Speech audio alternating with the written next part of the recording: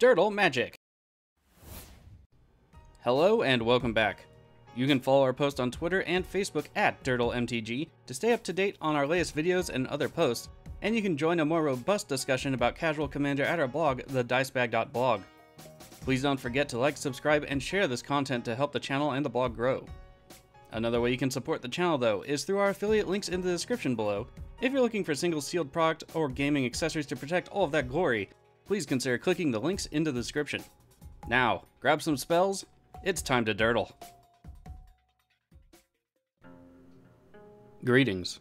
We travel from the territories of Sokinzanshi to Iganjo to visit Norika Yamazaki, the poet.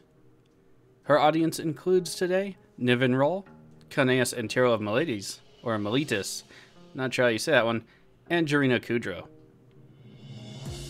K and T win the die roll and begin the game with a forest. That's followed by a soul ring. Jirina's turn has a swamp come into play. They then cast a skull clamp. I draw cast out on my turn and drop a plains, feeling left out with no turn 1 play. Nevi plays a watery grave untapped and takes 2 damage. They cast Preordain, scrying 2 and drawing a card. Grixis Panorama enters the battlefield for K&T, and they crack it for an island. Jirina plays a mountain and passes. I receive a Giver of Runes. I drop a Field of Ruin and cast the Giver. 2 the Tyrant of Urborg, and a Scrubland comes into play. A Daunto Vanguard is cast, and they pass. K&T cast Vision Schemes, which causes each player to draw 2 cards. I get Swords to Plowshares and Court of Grace. A plane enters for that player afterward. 2 Jirina, and they drop a Silverquill Campus. They tap their lands and pass, discarding Adriana, Captain of the Guard. I gain an Oromancer on my turn, and drop a Rogue's Passage into play. I cast Ghostly Prison, and move to attacks. I swing the Giver into the K&T player, dealing 1 damage, and pass the turn. Nevi plays a Plains on their turn. Palace Familiar comes down, and that's followed by Doomed Traveler. A Mountain enters for the K&T player, and they cast Hive Mind. Every instant and sorcery now gets copied for each player at the table. Jirina plays a Swamp, and then they cast Fireflux Squad. I draw a Plains, and play it. I decide to cast Court of Grace since I have Prison out, and pass, drawing a War Room with the Monarchy at the end of turn. Nevi has an island come into play. Reach Through Mist is cast, and gets copied for each player. Each player therefore draws 1 card, with me gaining Archon of Absolution. Doom Dissenter comes down for Nevi, and they pass. Back to K&T, and Tundra hits the field. They then cast their commander. Swiftfoot Boots comes down, and is equipped to the boys from Miletus. They pass without attacking, and K&T triggers on the end step. I drop a War Room into play. Snowfield Sinkhole opens up on Jirina's field. They then cast their commander, who triggers and makes a 1/1 human soldier creature token. 2 combat, and the Fireflux attacks into Nevi, and they block with the Vanguard. In the second main, Skull Clamp is attached to the token, which dies and draws that player 2 cards. To my turn, and the Court of Grace triggers, giving me a 4/4 Flying Angel token. I draw a Plains and put it into play. I cast Out, targeting the Hive Mind when it comes into play. I pass the turn, and draw a Sigil of the Empty Throne from the Monarchy. 2 the Tyrant, and they drop a Command Beacon. Sightless Ghoul comes into play, and it's followed by Consider. 2 K&T's turn, Reliquary Tower enters the battlefield. They activate Kessig's Wolf Run, targeting K&T and granting them +4/+0 and Trample. In combat, they swing their commander into me, and I block with my Angel token. I take 2 commander damage, and the attacking player gains the Monarchy. They go to the end step, and draw a card, and put an Opal Palace into play. I also draw a card from K&T's trigger. Over to Jirina, and they cast Crackling Doom. Each opponent takes 2 damage, and Giver of Runes, K&T, and Sightless Ghoul are all sacrificed. Alessia, who smiles at death, is cast, and they move to combat. Fireflux swings into the K&T player, dealing 6 and gaining the Monarchy. At the end of turn, they discard a Savai Crystal. On my turn, Court of Grace creates a Spirit token with flying. I draw Touch the Spirit Realm, which is probably safer than the Shadow one I'd wager. I play a Plains, and then cast Sigil of the Empty Throne. I then cast Reconnaissance, gaining an Angel token. I pass with mana up for the Swords to Plowshares. Nevi's turn sees a Sad Robot cast. They retrieve a Swamp with the trigger. Village Reich is then cast for some card draw, and Doomed Dissenter is sacrificed. They gain a zombie token when it dies, and they move to combat. Sightless Ghoul, Doomed Traveler, and Ballast Familiar all swing into KNT, dealing 5 total damage. Back to KNT, and a Tropical Island hits the field. They cast Mirari's Wake, and it's probably the billionth time I've seen that this week, so I groan aloud. Mason, the Mind Cage, then enters the battlefield, powering down all of the creatures equal to KNT's hand size. They then cast Prosperity, and each player draws 3 cards. I gain a Norn's Annex, Elspeth Sun's Champion, and a Plains. Jirina's turn sees the arrival of Nahiri the Harbinger. They activate her -2 and exile Mirari's Wake, to my relief. They move to combat, and swing the Fireflux squad and Alicia into the KNT player, triggering both creatures. Fireflux morphs away the Alicia into Judith the Scourge Diva. KNT takes only 1 damage thanks to the Mind Cage. At the end of the turn, they have to discard 4 cards. To my turn, and I gain another Spirit token. I cast Touch the Spirit Realm, and exile under it the Scourge Diva, and gain another Angel token. I cast the Archon of Absolution, and pass. Nevi's turn has another Swamp enter the field. They then decide to leave the game, though I'm unsure why. KNT's turn has Impulse hit the stack, and they basically get to scry 4 and draw 1. Arid Mesa hits the field, and is cracked for a Taiga. KNT is then recast, and they try to equip the Swiftfoot boots to their commander. I respond with a Sword to Plowshares, and their commander goes back to the command zone. The Jirina player plays the Plains, and they cast Titan Hunter.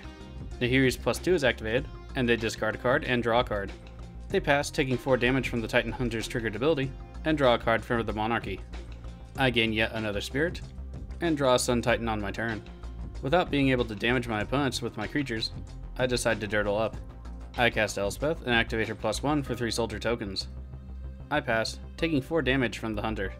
Over to KNT, and they recast their commander again, and it comes into play a 3/1/1 counters on it because they use Opal Palace.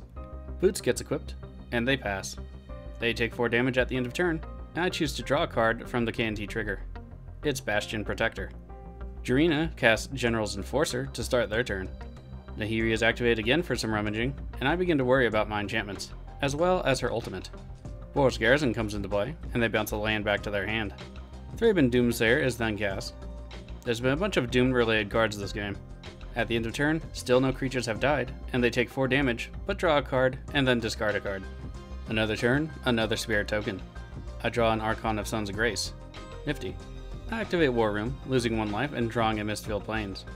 I drop the Mistfield Plains, and activate Elspeth for 3 more soldiers. I then decide I have enough board presence for my next turn, and cast Bounding Agent, which will be able to destroy the Mind Cage later. I pass, and take the 4 damage. Rootbound Crag comes into play for the KNT player. Moat is then cast, and creatures without flying can't attack. Skyclave Relic hits the stack kicked, and they gain 3 total relics when it comes into play. They pass, taking another 4 damage, and dipping down to 16. I choose to draw off the KNT trigger, getting Elspeth Conquers Death. Command Tower comes into play for the Jirina player. The Doomsayer is then activated to make a human token, and Nahiri is then activated to exile the Moat. Shared Animosity then hits the field, which seems like a great play, especially against the Mind Cage. Spelltithe Enforcer comes down next, and I have to stop to read it just to make sure I read it correctly. They move to attacks, and swing Jirina, Fireflux, and the Titan Hunter into the KNT player. Animosity triggers 3 times, and the Fireflux morphs away the Hunter, and it brings in Azulaport Cutthroat. KNT is assigned to block the only threat that can actually do damage, and no damage gets through. In the second main, the human token gets the Clamp, and they draw 2 cards while the Cutthroat drains each opponent for 1, and they gain 1 life. To my turn, and a Spirit token. I draw Aura of Silence, and cast Elspeth Conquers Death, gaining an Angel token in the process, but having to pay the tax from the Spelltithe Enforcer. When the saga enters, I exile Nahiri, saving my enchantments from later destruction. I then cast Aura of Silence, gaining another Angel, and paying the tax again. I then activate the Bounty Agent, and target the Mind Cage and have it destroyed. I move to attacks, and swing 1 Spirit and 1 Angel into the KNT player, and 1 Angel, 3 Spirits, and the Archon of Absolution into the Jirina player. Damage is good, and KNT goes down to 10, and Jirina to 23. I gain the Monarchy back. In response to the trigger, I use Reconnaissance to remove my attackers from combat and untap them all except for the Archon, which has protection from white. At the end of the turn, I draw Karmic Guide and discard the Mesa Enchantress. Back to KNT, and they cast Chromatic, the word I can never pronounce, and pay for the Spelltithe trigger. The Chromatic is activated, and they draw 4 cards. A Forest comes into play, and they cast Lightning Greaves, again paying for the tax. KNT is equipped with the Greaves, and they pass. At the end of the turn, I draw Tome of Legends. Over to Jirina, and the Doomsayer makes another token. It gets clamped, and they draw 2 cards, and gain 1 life, while each opponent loses 1 life. Fumiko the Lowblood hits the field, making things somewhat dangerous. Arnie Brokenbrow also hits the field, but before they go to combat, I sacrifice my Aura of Silence to destroy their shared animosity. Moving to attacks, Fireflux and Arnie swing over into the KNT player, with Arnie being morphed into an Angel of Glory's Rise. The Angel brings back Trin, Zathard Necromancer, Magus of the Wheel, Knight of the White Orchid, Thalia, Guardian of Thraben, and Adriana, Captain of the Guard. The Knight gets them a Plains into play when it enters. The Angel proceeds to swing at me, which is a nifty trick since it wasn't declared, and I block it with a Spirit. KNT blocks with their commander, and no damage gets through this combat. 2 creatures do die though, triggering the Cutthroat and the new Necromancer. At the end of the turn, Trin triggers, creating another human token. To my turn, and the Court of Grace creates an Angel token. My Saga triggers, and I draw a Plains. I drop the Plains, and cast Norn's Annex for the cost and some life, using the remaining mana to pay for the Tithe tax. I move to combat, and send all soldier tokens, the Archon, 2 Angels, and 2 Spirits into Jirina, and then 2 Angels and 2 Spirits into the KNT player, since they all have to attack if able. The Jirina player, seeing lethal, quits in response, and the KNT player follows them out. Good game to my opponents.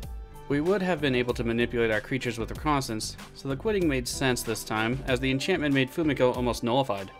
Beyond that, we didn't even need to summon our commander, Norika Yamazaki, because I didn't need to recur any of my enchantments until the Aura of Silence. As I said in the Heiko video, I prefer to play these Yamazaki as supportive commanders over the Tron style of build, though you can certainly build them that way. I do think the deck is a bit low on enchantments, but you can judge that for yourself by finding the deck list in the description below and checking it out. Thanks for joining me for some more casual commander play here on Unwritten Magic. Until next time, stay safe out there.